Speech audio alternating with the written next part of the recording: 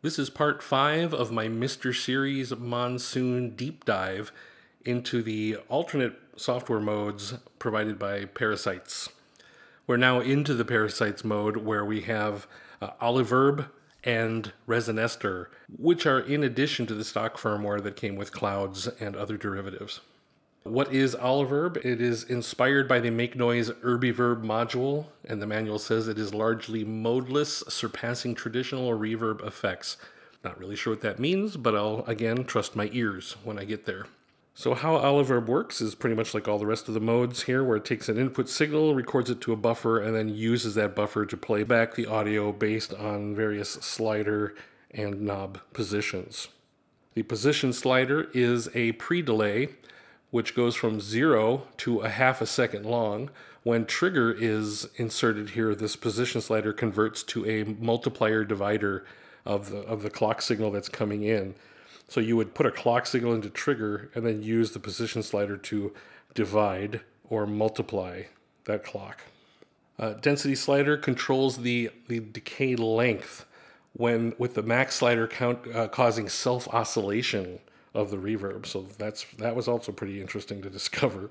Size is simply the room size, how big the room is. Obviously the top is the largest room and bringing it down is the smallest room. And then texture controls the dampening of the reverb. At the bottom, a low pass filter is applied, absorbing the room, so it makes it duller. And then from the center to the top, a high pass filter which generates crystalline effects. That's what the manual says. Let's go into Oliverb mode again by holding our... Actually, let me first put this back into the highest quality. That's 32-bit, 16 kilohertz, 1 second buffer. And now I'm going to put it into Oliverb mode by holding the button down until it flashes. And then I'm going to press the button until I see 3 dots. This is Oliverb mode. So the demo I documented was all sliders down, except texture, 50% wet, stereo and feedback and reverb are all set to 0. And now I'm going to turn on the sound again.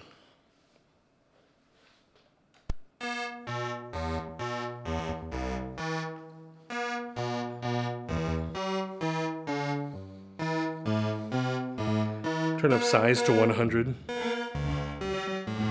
So it's a large room. Bring up density to 25%. You can hear that tail growing.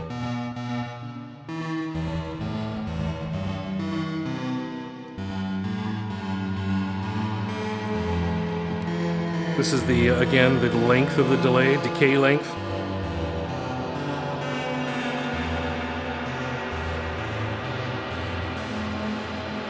Into self-oscillation.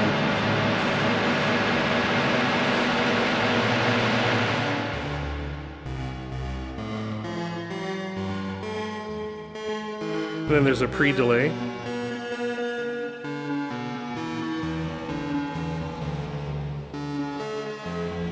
And now I'm going to grab a trigger from Pamela's.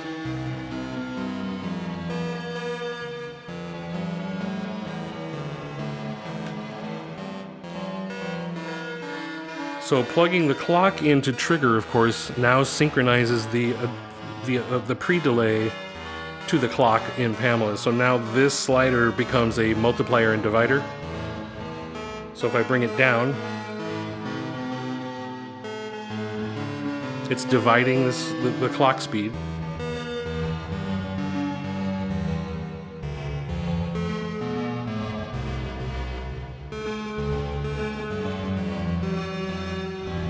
And if I raise it, it'll multiply.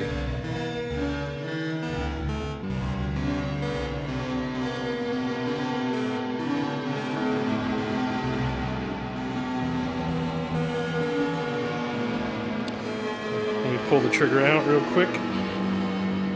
And let's listen to the stereo effect.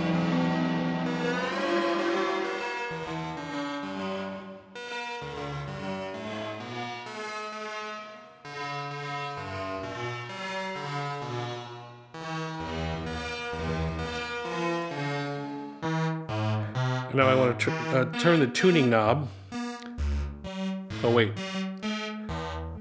First, I'm going to turn up the decay to about 75%.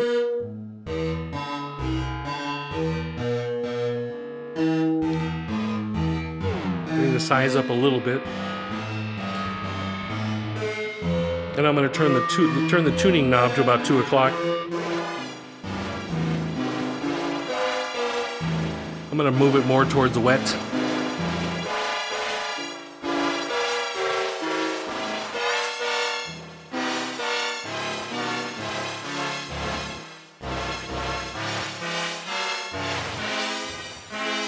Let me raise the size of the room.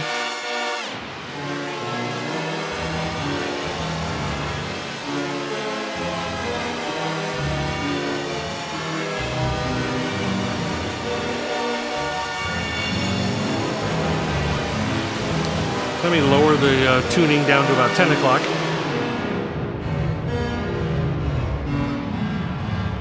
So now it's going the other direction.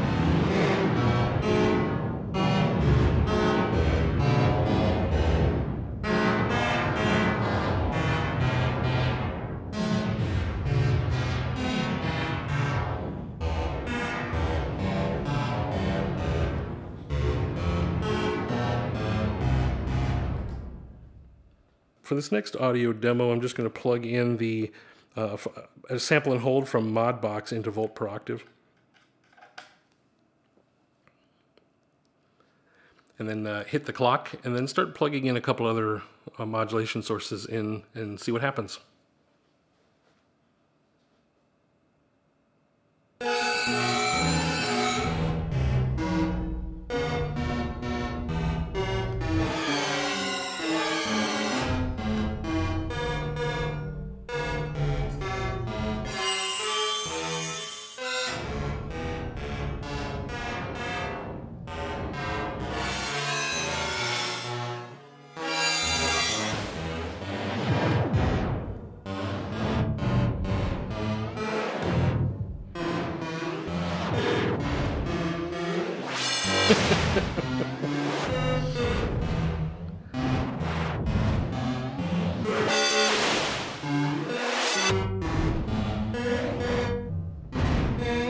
I'm going to go fully wet.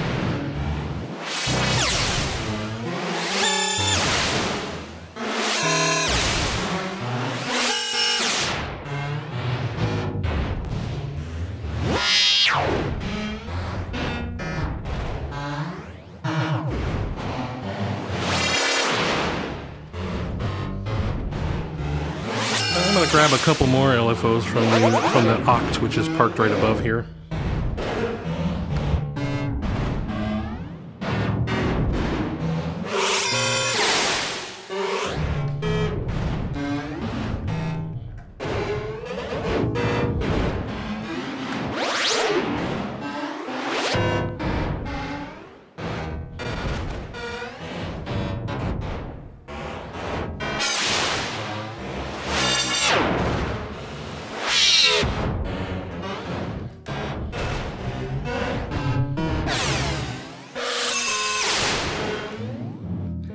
This is probably nothing new to all you expert mod wigglers, but I'm still learning how modulation sources can affect things.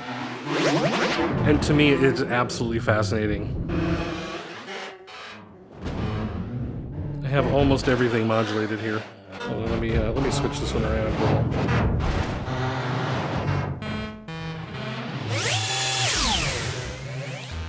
So it's pretty fascinating. Again, at the end of these demos, I'm always just trying to show how no matter what mode this module is in, amazing sounds can come out of it when you start modulating.